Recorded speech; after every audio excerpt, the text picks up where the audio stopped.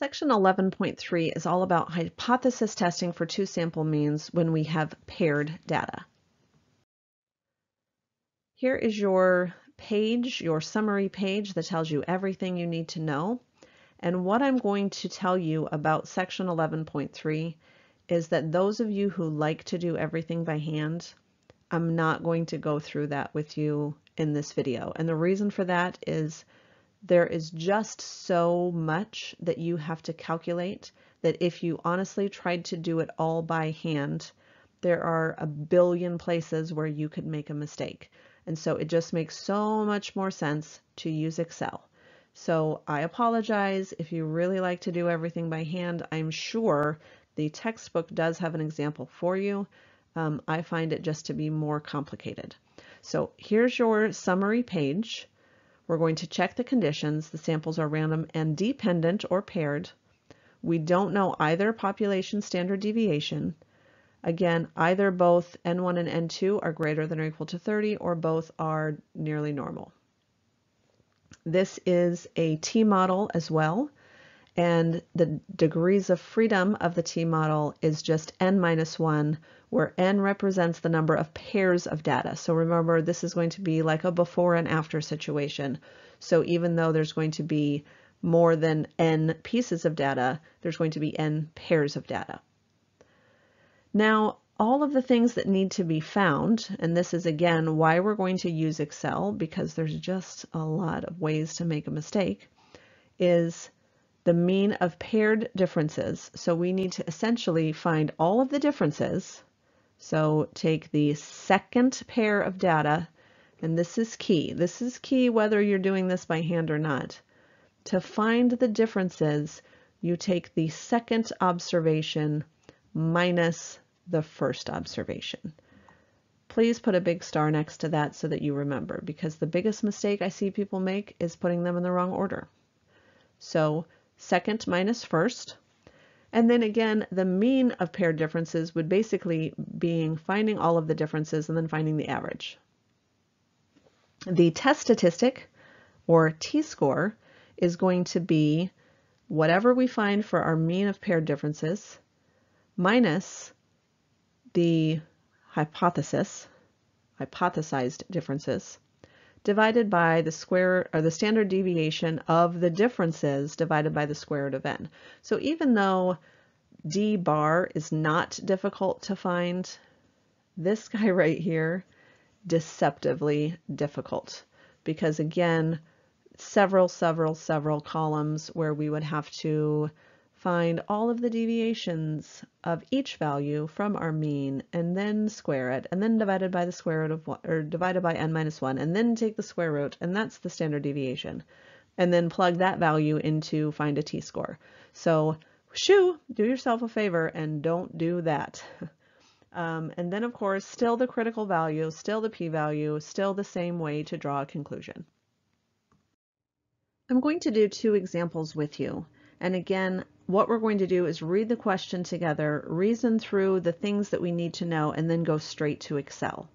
Again, we're not going to be doing any of this by hand just because there are a lot of ways to make mistakes.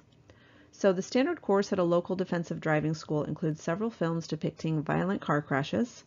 And the driving school has shown these videos for many years, believing they reduce the students' average speed on a highway. A group of concerned citizens feel these videos are disturbing and are not convinced the videos reduce highway speeds enough to make a significant difference. In fact, the group claims these videos reduce a person's speed on the highway by less than 5 miles per hour on average. So let's stop right there for just a minute. This is the most difficult part of this particular question because it's kind of worded weird. The null hypothesis and the alternative hypothesis are the hardest to come up with. So we're saying that the mean difference is going to be equal to -5. Why? We're talking about the fact that it's going to reduce a person's speed on the highway by less than 5 miles per hour on average. So you would think that then the mean difference would be less than -5, would be the alternative hypothesis. But if you really think about that, that doesn't make sense, because if the mean difference was less than -5, that would mean the reduction was by really more than 5. right? Because values that are less than -5 are things like -6, -7, -8, and so on. So really, because we're using the negative value instead of positive, we're going to say the mean difference is greater than -5 as our alternative.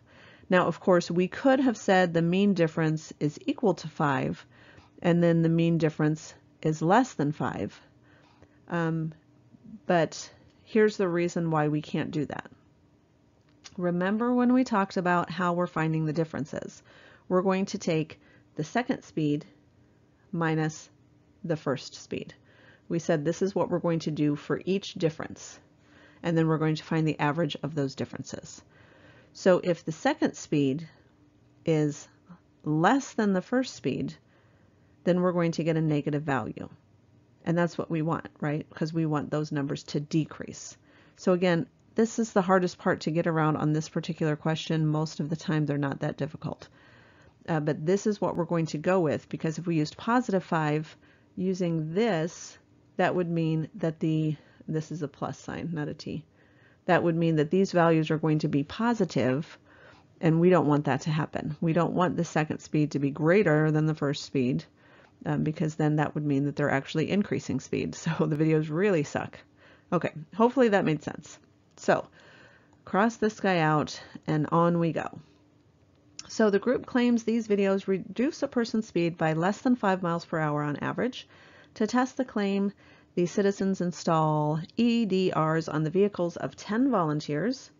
And again, that's going to be N. The number of pairs of data is going to be equal to 10. And so they're going to drive for 2 weeks. They're going to watch the videos, and then they're going to drive for another 2 weeks after they've watched the videos, and they're going to compare, essentially is what they're saying. Just because I don't want to read all of this to you. So if you need to read, pause, read, play. So again, the reason that this is a paired test is because this is the same person before, and then that person's going to watch the video, and then the same person after, and so we're looking at paired data or dependent data. So that's everything we need to know, except, of course, our level of significance. So using this, let's move on to Excel and talk about how to set it up. This is the actual data that we're going to use in Excel. And again, if you're following along with us, you may open the Chapter 11 Excel data spreadsheet so that you can have access to this data as well. All right, we're moving on to Excel. Again, we did not do this one by hand. We are only doing it in Excel. The good news is, once you have Excel set up properly, these don't take long at all, because Excel is doing literally all of the work for you. The only things that I need to input into Excel is the data, which this is my first set, and this is my second set. The alternative hypothesis, just as a reminder, less than, greater than, or not equal to. The hypothesized difference, and the alpha level. Everything else is going to be found for me, and here's how.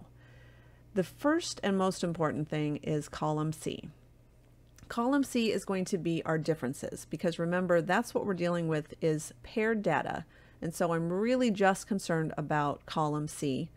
And the most important thing about column C is that we are taking the second observation minus the first.